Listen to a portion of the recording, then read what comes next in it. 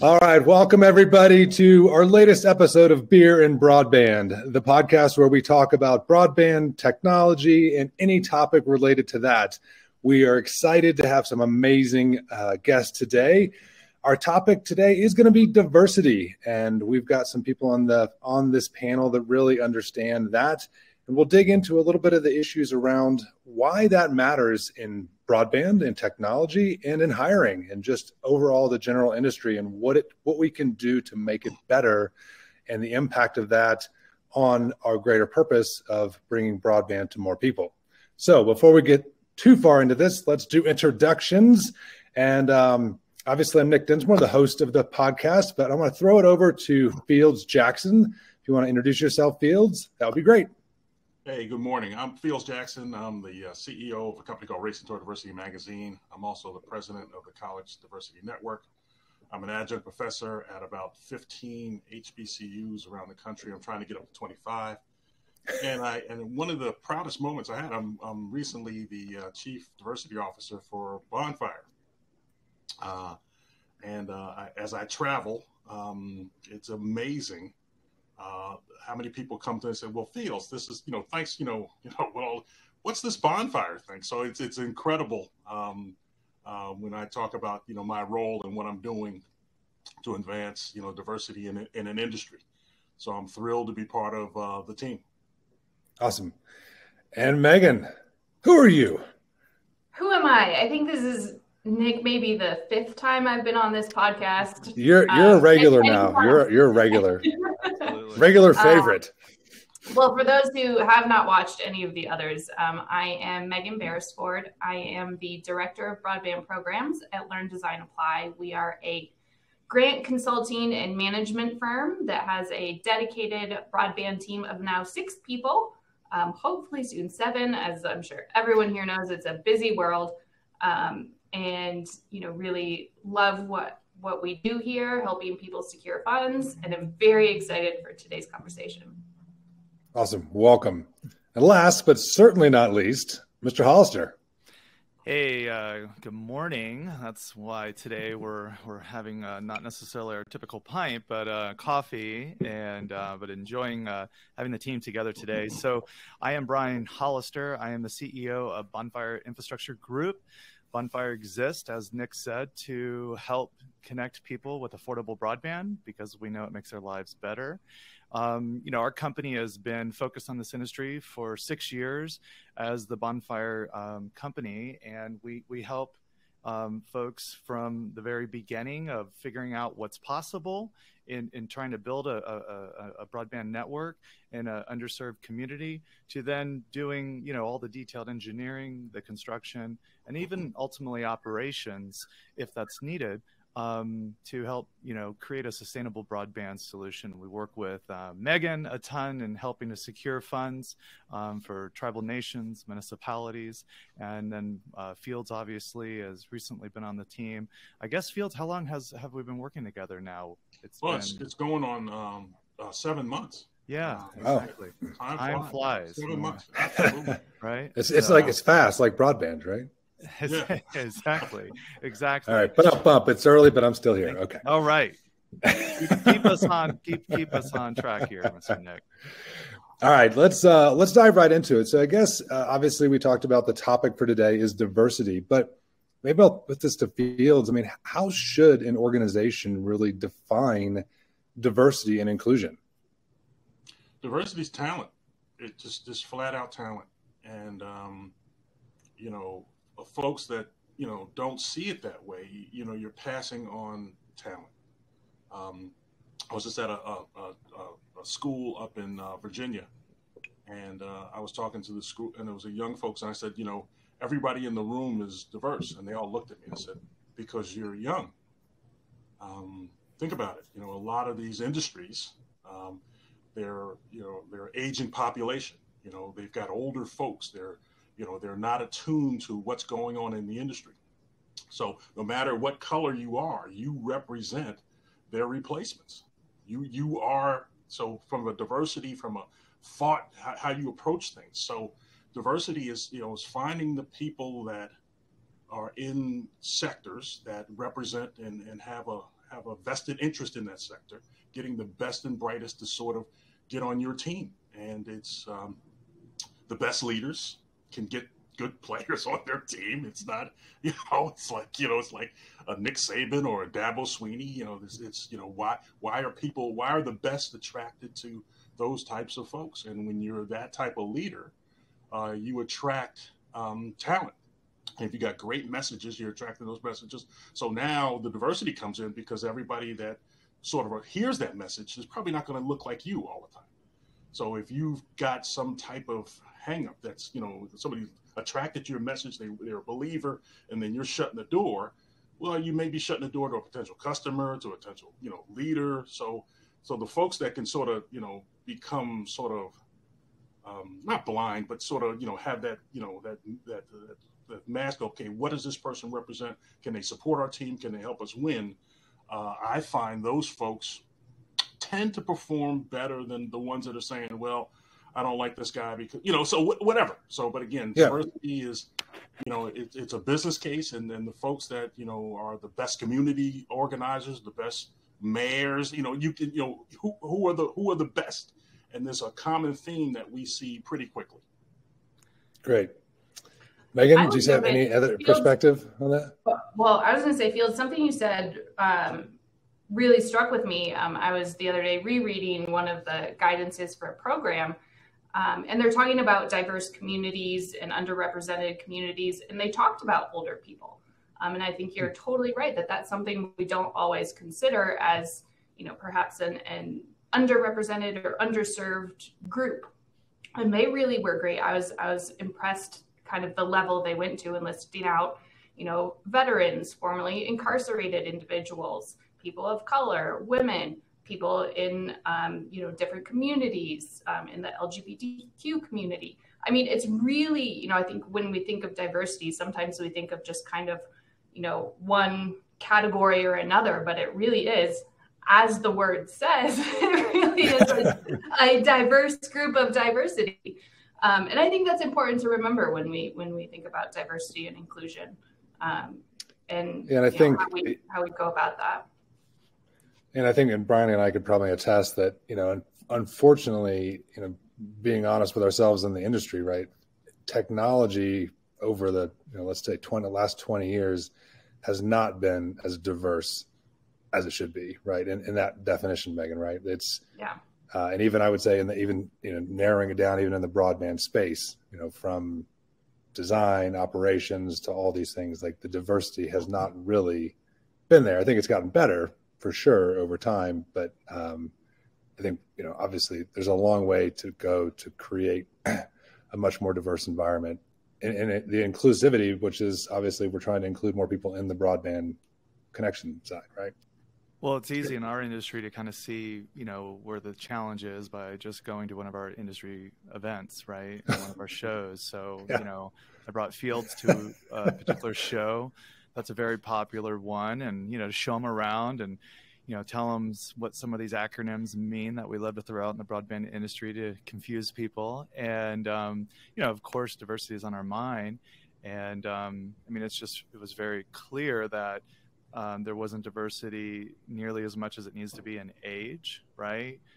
Gender, people of color. I mean, it's an older white male dominated crowd, particularly. But what's happening, I think, and at least for Bonfire, a Colorado based company, we've had our challenges too. And our first challenge was, as we got into the industry and started this company, coming from being in the industry for a long time, we went and hired a bunch of people that we knew that were really good at their jobs. And they all had 20 plus years experience, some 35 even, right? And that was really great immediately to hit the ground running and having just a super experienced team. But it was very quickly, looking around, especially as I was the youngest person in that crowd, and I'm not that young, I know, I look on that, is that we are going to have a short lifespan as a company if we don't start getting some young people in here and taking this talent, right, that's in so much of these people's, minds and transferring that amazing, talent and experience that they have. So we've gotten a lot better at that. And that was like day one. And it's amazing. We're very balanced, I feel now, from an age perspective in all aspects. And then it was like, okay, well, this is kind of a guys club, and we know in a lot of the particular fields we've had great experience with women engineers. So we started focusing on hiring more women. But the first thing was you hire white women because they're the ones that are around in your network predominantly, and we started making some headway there. But one of the things that was missing, and what Fields has connected the dots on, and why we started immediately working with Fields, is connecting the talent that is available to industries that typically haven't had the conduit to get that talent. And for us, building these networks in areas that are underserved, typically, there's a lot of diversity. So how are we going to properly represent that community if we don't have those lenses to look through? So Fields has really helped us, and we have still a long way to go, but we've made some great headway of just being able to connect the conduit to the talent that's out there that's very talented, especially young people coming out of school with these HBCUs. There's just an amazing opportunity. So Fields, I mean, you should talk some more about that, because I just love hearing as you're in front of these, students, they love to figure out how to get into broadband, and it doesn't seem like we've maybe done the best job as an industry connecting to them. I guess I'm curious though on that though. How should we measure whether we are doing a good job on diversity? I might add something there, and then Fields, absolutely. Yep. I know Brian directed a question your way, and I don't want to interrupt that. But I think maybe this relates to both, or everything that's going on, in that, I commend absolutely Fields and Brian for, recognizing this and taking action on it. Recalling one of my early jobs, you can do a lot of recruiting and get very talented people, but if you have a company culture that is not accepting, if you have a company culture where sexist comments are made, where there's homophobia, where there's casual racism, you're not going to keep that wonderful talent. And so I think that's kind of something I don't want us to skip over that, because it takes a lot of hard discussions. And I think that, there is going to be resistance when you have those hard discussions, but they absolutely need to happen. So, I wish in some of my early jobs, I had my wisdom that I had now, that I could prompt that and make it known. But I think that is another component of it, right? It's not just finding the talent, it's keeping the talent. Oh, you just hit, I mean, that's huge, right? And I think what we try to do at first, like a lot of things I jump into, we try to boil the ocean. And then it was like, hold on, let's take a step back, and let's just start having the right discussions with the leadership team and throughout the team, and let's just start trying. Let's make it just an effort at trying to be more open-minded in general, and be more respectful of who's around us. In our group, we have everything from folks that have been working and never been behind a computer and in the field doing manual labor, to PhDs and data scientists, working to help figure out, growth trends and things like that, to help economics work in these particular areas that we, do broadband feasibility work around. So we have the ultimate diversity in that regard, and you have to be very conscious of who's around you, right? And boys, when they're all just boys, we tend to probably not have the most politically correct conversations, and we need to be more focused that you have no idea when someone's just sitting there right on your shoulder, and that comment that you say is like a dagger in the heart, right? And so you just have to be so uber conscious, but at the same time not walk on eggshells. So like what I'm trying to do in my organization is not flip the world upside down, but just put a concerted effort led by leadership, right? Lead by example, and work at making a difference and trying to just increase where we're at each and every single year, right? Make progress. Each year we can make progress, and each year we can become better. We can always do better. Nick, you had asked, how do you measure this? Yeah. Like this. I mean, what are you doing? Leadership, what are you doing about it? Talking about, so you measure, again, a lot of organizations take a lot of pictures. It's fluff. It's pictures. But again, now when you get things like this, so what is leadership? What is Brian? What is Chris Turk? What are they thinking? And again, those public statements are now being measured going forward. The other thing, to answer Brian's question, there's events that happen. The pandemic, it happened. And I know everybody in the world thought everybody had access to broadband. I did. I said, well, everybody's got, everybody's. So then, schools and then underserved populations, when they were, you couldn't go to school and you got to go online, right? And I'm driving by and you see, 20 kids sitting out in front of McDonald's, and it's like in the rain, the curiosity to me is like, well, what are they doing there? They're applying for jobs? No, they're taking their classes. I said, well, they're taking their classes. That's the best broadband, so you saw the discrepancy where, there was a population that, okay, if somebody said, well, just go online, like it was like just flipping a switch. No, so then you saw where there was gaps, right? And now, what drew me to a Bonfire, and again, it was Megan and her team at Learn Design, because we had done some other stuff with them, is to hear what, Brian and Chris Turk, what they were talking about. And then what's different in my world is when leadership says, well, we think we got it all figured out, but let's go talk, we're going to go on a sovereign nation. Let's go talk to them and ask them what they need. And I was like, what?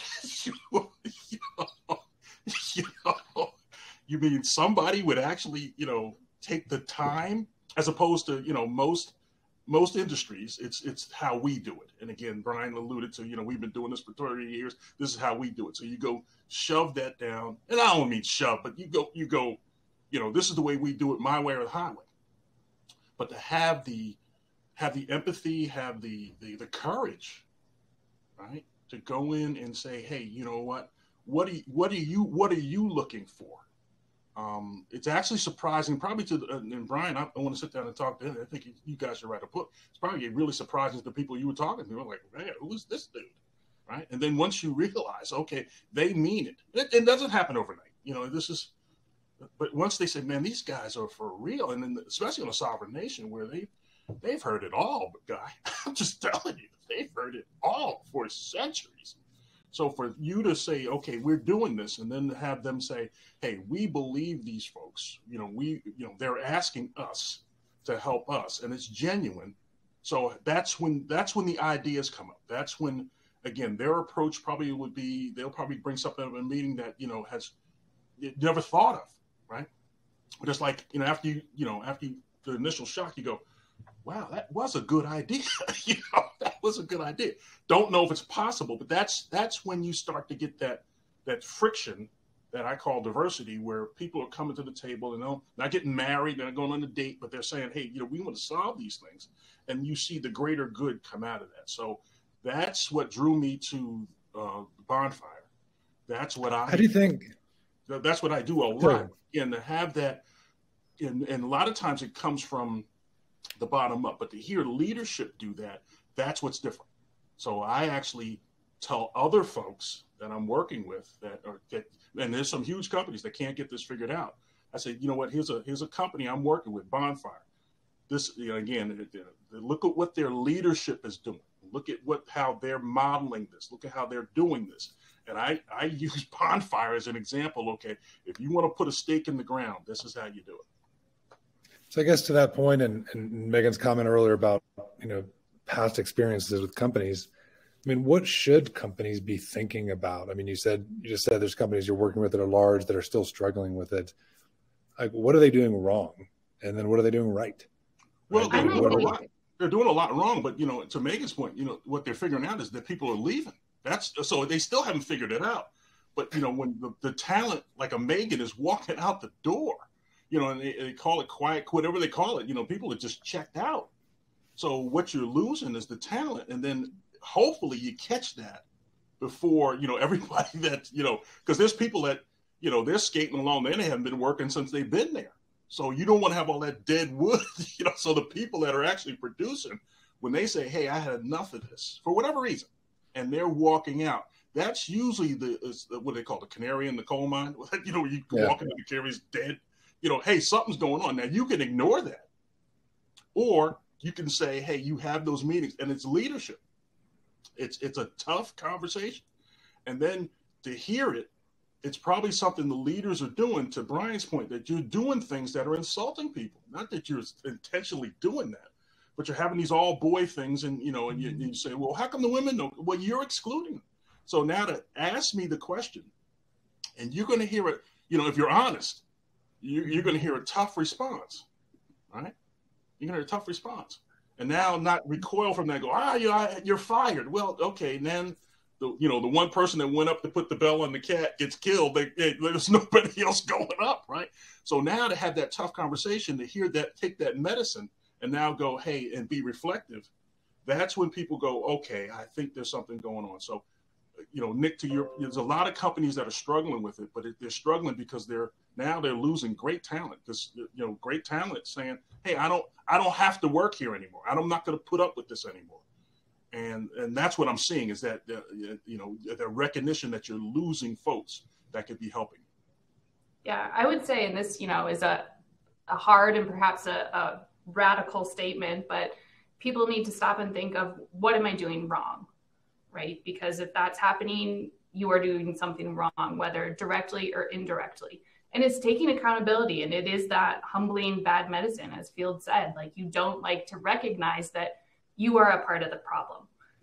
You might not have made the comment, but how is what you're doing or not doing affecting this? And so it requires change on everyone, right? So not just the person who made the sexist comment. It's, someone who created that culture where it was okay to make comments, and so everybody has to take accountability and change, which is hard, and people don't like doing it. When we talk about the boys club, it is so true. And I was in a job in politics, which I can tell you is another white boys club. I mean, and it's hard, and these things are ingrained. And, again, not to be radical about it, but I always challenge my male friends and male colleagues to say something. And that is hard in a boys club. I understand that. It's hard, as Fields has said, to be the one standing up to put the bell on the cat. Because you may face resistance. You may face people not liking that. And that's an uncomfortable spot to be in. But Nick, I would say, first step in that is reflecting on yourself. And, when you think, as Fields is saying, these big companies, right? I can only assume I'm not the CEO of Microsoft or a big tech company like that, but I imagine there's some amount of ego to getting that high, that, you have a $1 billion corporation, and, I don't know if reflecting on what you're doing wrong is necessarily a easy thing to do when you're that high up. And I caveat and just, to be aware, I don't mean to point fingers at anyone. I know Fields doesn't mean to point fingers at anyone, but I do have to reflect on myself. What am I doing? Why does my company not have more people of color? So it is acknowledging that we all have a part to play, whether active or inactive, and not just recognizing or seeing the other people in it, right? This other person did something.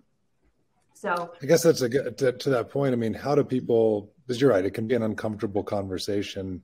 I think it's probably easier, I think if somebody is at a high level as a leader, and they have the autonomy and the authority to make change, obviously that's easier than, it's position power, right? If somebody that's, a low level person speaking up is much harder than a CEO speaking up, right? For different reasons. So I guess the question is, how do you encourage that in an organization? What do you do? You have to start at the top. I mean, when the top starts it, right, the rest follows. And there can be obviously resistance. It's not just one, conversation. This just becomes part of the culture, right? And I mean, for us, we believe every American deserves affordable broadband. Well, then look at America and look at our makeup, right? The broadband industry needs to be more reflective of the makeup that we're trying to connect to. How do we understand how to go into a particular area of ethnicity, if and market and create a trusting bond with them that they want to purchase our service for that particular ISP, if we don't understand anything about their culture? So I just, it's like, I, in a lot of ways, sometimes, when you look back and you reflect, hindsight's 2020, and it just seems like the obvious thing to do is have more lenses to look through. But I think, to Megan's point, you have to reflect on yourself, especially as a leader. And I think the right leaders do that a lot. Right. They're in fact, they're the most hard on themselves. Right. The competition is themselves in a lot of ways. So if they want to do something about it, what are they doing about it? Yeah. And I would say we talk a lot about trusted messengers. Right. And so, Brian, I absolutely commend going into a tribal nation. And it takes a lot of, approaching that with humility. Right. That yes. We are coming in and we're coming in to listen. Because when we're approaching communities that are different from us, that look different from us, we're not a trusted messenger. You have to establish that trust. And it does take work and take effort, especially, with people of color, communities of color, and absolutely with tribal nations. There has been so much distrust and historical, oppression and backtracking and, breaking contracts and as all of it, right? We know this history. So it does come with that, humility, and you have to listen. And I would say that for internal too, right? Listen to what employees are saying. I recall in a past company, we had a harassment training, which was great. I was glad we did it, but it had nothing to do with how that company functioned, right? We didn't have the UPS man coming that people hit on. That was not reflective of how our company worked. And I had tried to bring this up, and, I met resistance from the leadership, and they weren't ready to listen to how it actually was. So I think it whether you're going into a new community or whether you're having discussions internally, it's a lot of listening and being open to hearing hard things, right? I'm sure they didn't want to hear that the company I was at functions that way. And it is, instinct reaction to be defensive.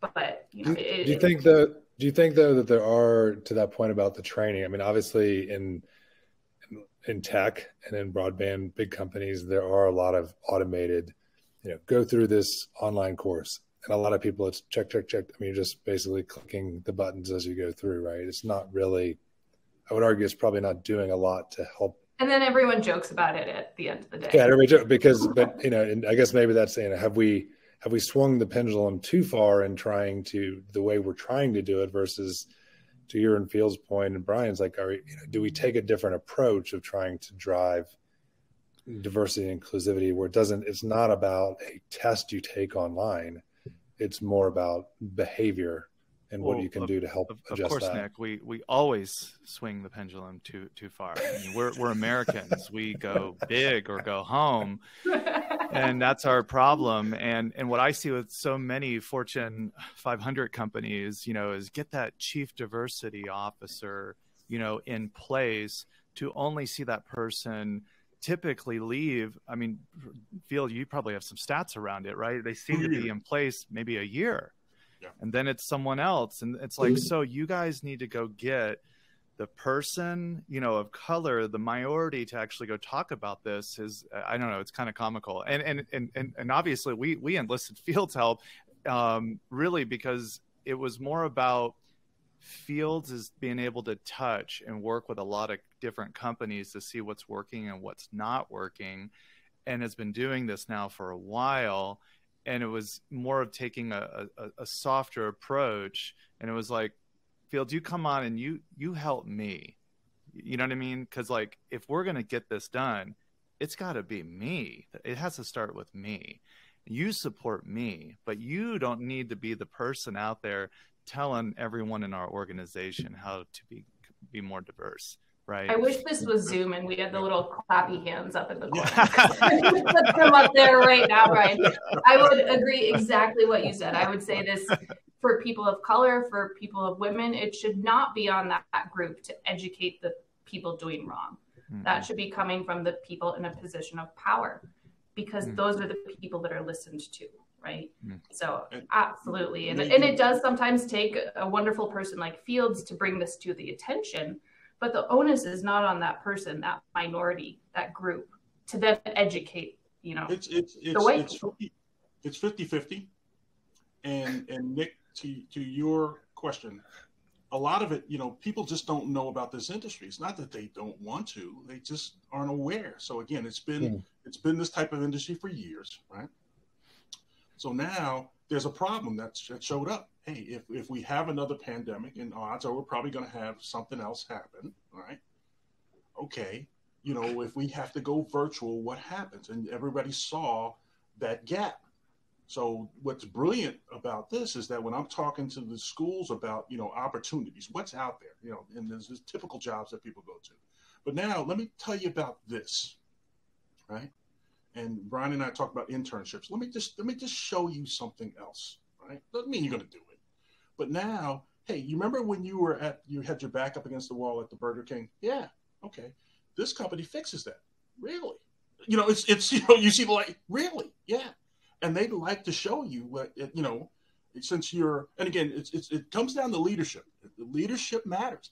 Everybody goes, well, no, leadership matters. It does. It really does. When you go out and you're going to go into you're going to talk to, normally you're going to talk to a sovereign nation, you talk to the chief. And a lot of times, even though you're talking to the chief, that person may not be the leader, right? It may not. It's just, it could be a figurehead. It happens.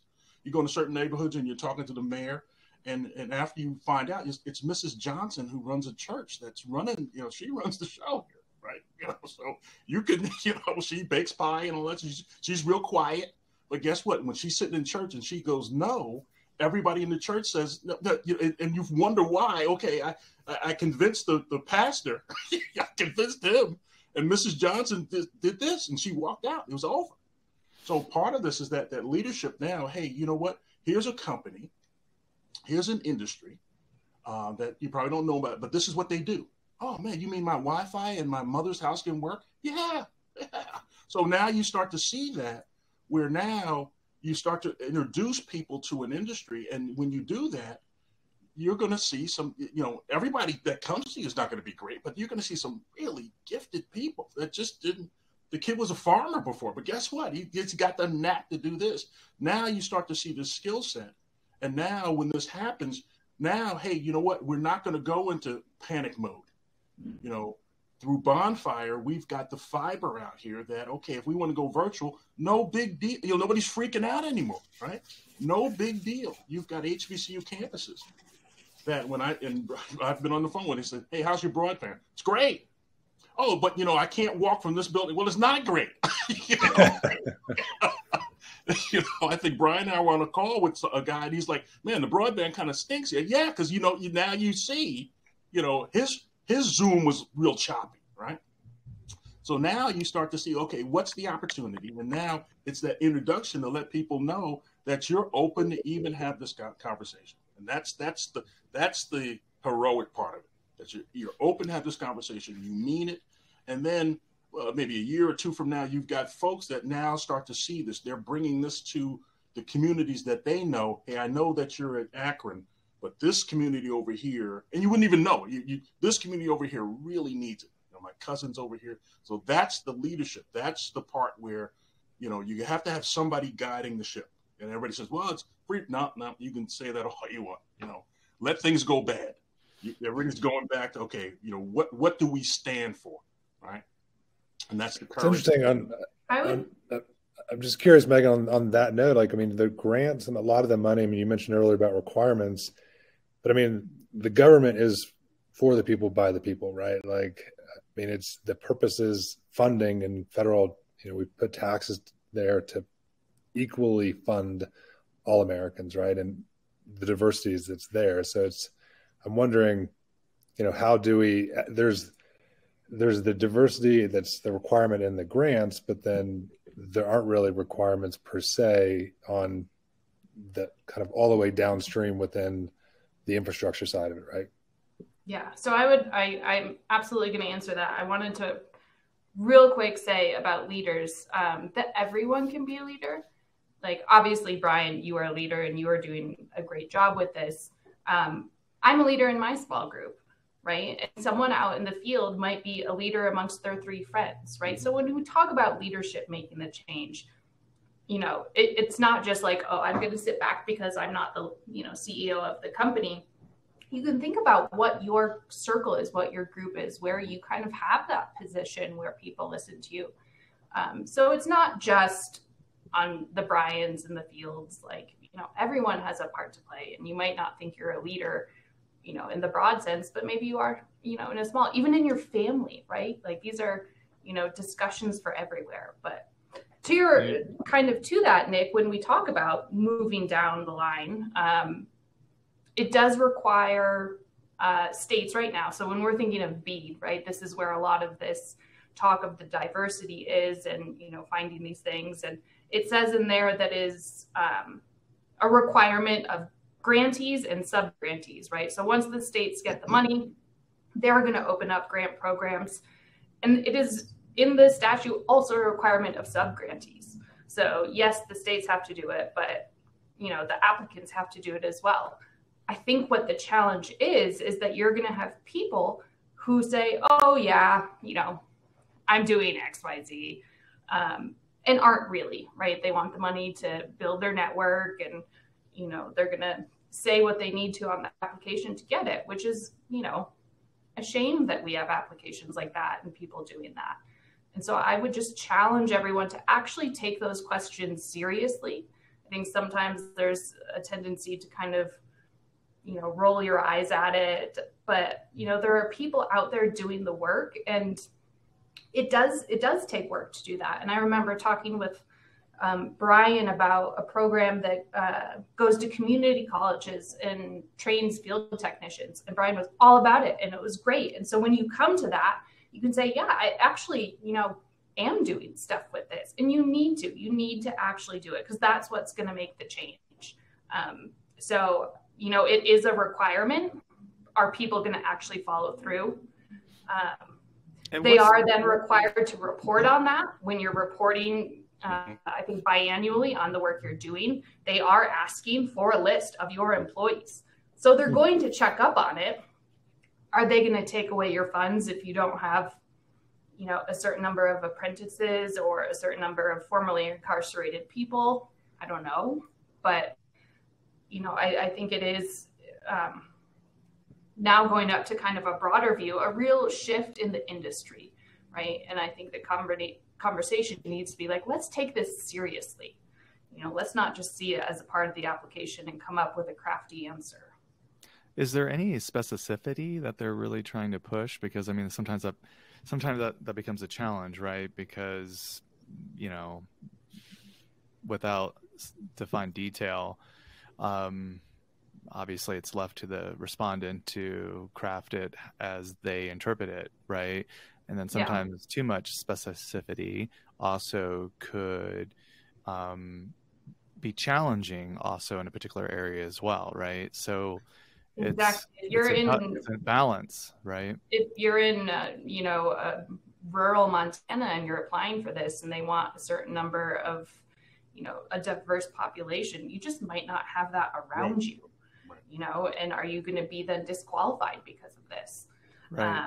So I think in it, there is a degree of specificity when they talk about workforce, and they give lots of examples, which I think is good. And I think that, you know, it can be something where you have to be creative, right? And I would bring this back to when we think about diversity and what is it, and what does it look like? It is many, many things. And they do a great job of pointing that out in their digital equity grant, which, you know, translates over, where they have that big list of what a diverse and what a underrepresented population is, right? And it's not just women and people of color. And so I think they give enough room that you can kind of look around and say, okay, maybe, you know, we don't have any people of color in this community that we can recruit from. Like, that is a sad fact in some areas. But do you have veterans? Do you have formerly incarcerated people? You know, what are you doing? And there are organizations out there that those kinds of people, I don't want to say kinds of people, but that those individuals belong to, you know. So are you going to a veterans area and seeing who's available, right? And sometimes it's things as simple as that. If you're saying, you know, we have some of our staff, you know, going to these meetings and talking to people about the work we do, you know. So I think there can be many permutations of it, of how you do that work. And so they leave some room for that. But, you know, again, it is, you know, how can you interpret that and how can you think creatively about it, which can then be the difficult for some people. You know, if you're not used to that way of thinking, it can be hard to come up with those ideas. Hey, Megan, I think that's where competition is now. That's what happens. So when you start to perform, it's not what the other people are doing. It's now, because Bonfire, and I was at the last meeting, it's you know, your ratio male female is strong. There was a lot of females in that room relative to the conference I walked through with Brian. So again, now I've been to those ones. Yeah, but the numbers start. So this is what we're doing. So again, when you go in and you're able to hit some benchmarks, when you're able to score some touchdowns, you're not saying what everybody else is not doing, but if people are not, we're checking the boxes, we're making stuff up. Now you're putting in bids where, you know what, we've got veterans, we've got, you start to show, you put to lay down markers, right? That, you know, we take this serious. So now the people that are not doing it, it becomes apparent. It really becomes apparent. Then it shifts back to the state agency. They go, we really need, no, okay, you really didn't mean it, right? Okay, so next time I go vote. So there's some accountability. It does take time. There's some accountability where now, hey, this group, I know what they said, but when Bonfire comes to the table, not only do they have diversity, but they're actively going into you see what I'm saying? So they're actively going into the community. Actively and being intentional in it, and right? It's not just happenstance, so like, oh, great, a person of color applied, let's hire them, right? That you're intentionally seeking people at HBCUs. Correct. Like, that is the difference. And when you are competing and it's at that end and, you know, someone has an equally great project with equally great budget, but you're doing that step more of diversity, you're going through. Yeah, I also think about, you know, we're talking about the funding associated with all of this, which is obviously key with everything that's happening and coming. But I think one interesting bit of data that we've seen recently is with the ACP program, you know, that's obviously subsidizing broadband. There's some really interesting data finally really coming out on that, and what it's showing is the folks that are taking ACP, right, and getting their broadband subsidized, obviously are economically just, you know, challenged, right? They're in that poverty level as it's defined. And so that typically represents, right, minorities in a lot of cases. And so what's really interesting, though, is that those folks are using up to 40% more data than non-ACP users, right? So huge, right? So there's tons of pent-up demand for usage. So that's one interesting thing we've seen. And secondly, when they're signing up for the plans, they're not signing up and trying to get the cheapest or even free plan. They're using it to buy the higher speed tiered plans and get more gigabit services, because there is that need right? And sometimes, and it's not obviously just minorities, it's happening all over the place, where you're starting to have multi-generational families within, one particular residence, right? The college kids, they all come back, right, for a while. People that are starting to age in place start to come back, right? And are under one household. And so the need is real. And I think that's really an interesting data point, because if we can figure out affordability in those areas, the need is pent up. It's pent up, right? So I'm pretty thrilled actually to see that data. And I hope our administration, current and future, will continue that program, because that's probably the biggest thing that the government really can aid in. We obviously need to lay infrastructure, and a lot of that's happening, and that's going to be a challenge. But what to Field's point, the pandemic showed that we have broadband problems right in the major metro too, right? Right here in Denver, thousands of kids got disconnected for almost 18 months. Their only connection was at school. Mom and dad don't have a broadband connection, right? So they literally lost their connection to society, if you will, organized society. And so we have a big problem here. But I find that as really interesting data, because typically the big problem with ISPs is redlining out those areas, right? And going after the more affluent and also the most affordable to build too. So I think there's some positive data coming from that we all need to keep an eye out on, because we need to focus on getting all Americans connected affordably. Yeah. And I would say, I think, oh, sorry. So good. No, good. Oh, my last point is, I am as hopeful as Brian that funds for ACP will continue. The pessimistic and skeptical part of me says it might run out and maybe we have a gap, and hopefully it comes back, but who knows who knows? But I think then the challenge is, our ISPs, especially the bigger ones, open to keeping a lower rate? If that subsidy is gone, are you willing to continue? Is that even if that might take a cut in your budget, right? If you're Comcast, that doesn't matter. That's small bottom line for you. Right. And I think it can be more difficult for smaller ISPs, but in my experience, our clients who are small ISPs are more in touch with their community and did more during COVID when there was no subsidy for them to continue that. And I think there can be a sustainability to it. You might have to get creative about it, but I would just encourage everyone that if there is a gap period, continue that, because, as Fields has said, as Brian has said, it is so important for communities to have broadband. And we're doing great work, and I would encourage everyone to not stop that just if there's a hiccup or an interruption, and it's a continuous thing. This isn't just we build it and it's done and great, good, for everyone. It's not, there's a lot of factors to it, and, everyone needs to kind of have their part in making sure things don't end when the funding ends or when it's built. It's a great point. Huge. Guys, we've been, it's almost an hour. I feel like we should clearly have a series on diversity and inclusion. So I think we'll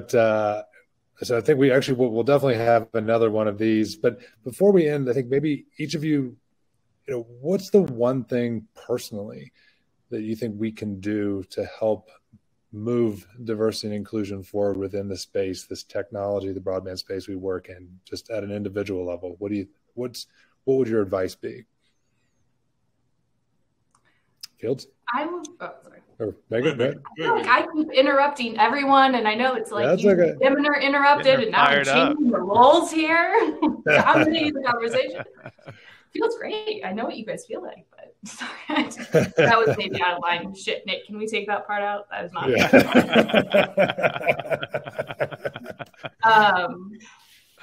But to that, my thing would be to challenge yourself. Everyone needs to challenge yourself. And we might need to make people aware that they need to challenge themselves. But that's the only way we're going to get the change I think we need to see in the industry. If everyone takes accountability for their actions, for, their preconceived notions for what they might say or do, or not say or not do.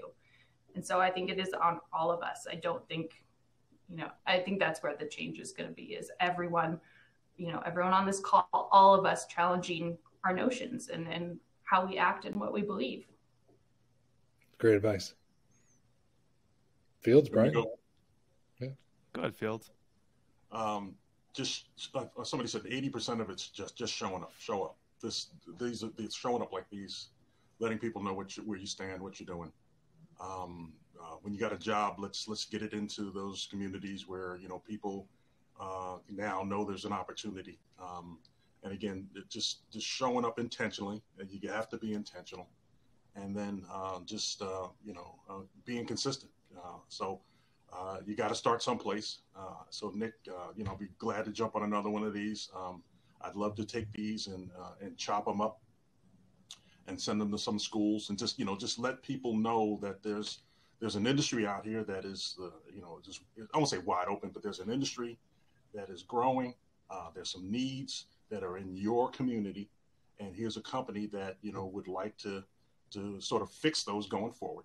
And so not only just saying about it, throwing banners up and posters, but actually showing up at your community, showing up at your meetings, talking about what you've not only done, but what you were doing with like communities. When you've got sovereign nations, it's great to talk to another sovereign nation about what you're doing. So again, just that intentionality, it becomes contagious. So that's what I would say. Awesome. Yeah, I think Fields, we've made some good headway, obviously, with you being on board. But what I think we always talk about is we can always do better. I look at us like a high performance sports team, and no matter what, you can always do better. And I think it really starts with just trying to hold yourself more accountable. The work that we've been fortunate to be able to do in working with some sovereign nations is being able to listen and learn. And what we've learned is there's a big need. We provide a value that, they can utilize, but it's really, sitting down and understanding their needs. I always talk about every single community is like a snowflake, right? They're all absolutely unique. Absolutely. And you got to sit down and listen and understand what their needs are and get to know them. These projects, they just don't get built overnight. It takes a village to get it done, and a lot of work. And when you find yourself aligning appropriately with the folks on the other side of the table, as the challenges come up, and they always come up in building these networks, then you just knock them down together, because Right. you're finding what we like to look for is looking for folks that are really trying to solve the problem. Right. And if we really align that way, then we just constantly, it's like a puzzle. We're just constantly, solving the issues and moving forward and working really well together. So when you find that, it's a wonderful thing, but you have to be willing to listen and sit down and understand what the real issues are, and then decide what's the approach, what is possible. Work with great organizations like Learn, Design, Apply, because a lot of the areas that have the need also have the need for additional funding because it's not economically viable today on its own. So a little shout out to Megan and her team, but they do great work and we love working with them. And quite frankly, they do a great job earning that trust as well and understanding the needs of the, people that they work with. So, but I guess one thing I wanted to share is part of what we're trying to do is inspire, other sovereign nations to take the leap, to try to figure out this problem, and municipalities, any folks that feel like they're left behind, you've got to put work into this too. And I encourage you to take the leap. And I encourage, our whole ecosystem of broadband solutions and partners to work outside of their normal bubble, right? Go work directly with a municipality, work with a tribal nation. They're all Americans. They need help. And when you can create that bond, it's a bond that may be likely there for a lifetime, and it's great work. We're so fortunate to do the work that we get to do. Well, we'll add in the clapping as we, the visual effects afterwards. We didn't even do the sound effect for all of those statements. Well, guys, thanks so much, Fields, Megan, Brian, for joining today. Obviously, great conversation that we definitely will schedule another one on this topic. For those of you who want to listen, we are on Spotify, Apple Podcasts, YouTube, and feel free to listen and share. So thank you again for everybody's time, and we will. There's great jobs. We go to the website. There's great jobs. Take a look. Some of them are virtual, so take a look. And again, there's some great opportunities. So make sure you check out that website. Yeah, can you post Field's Diversity Magazine website when you put this up? Yeah, great. We can tag it for sure. Yeah, it'd be awesome. Awesome. Well, guys, thanks, guys.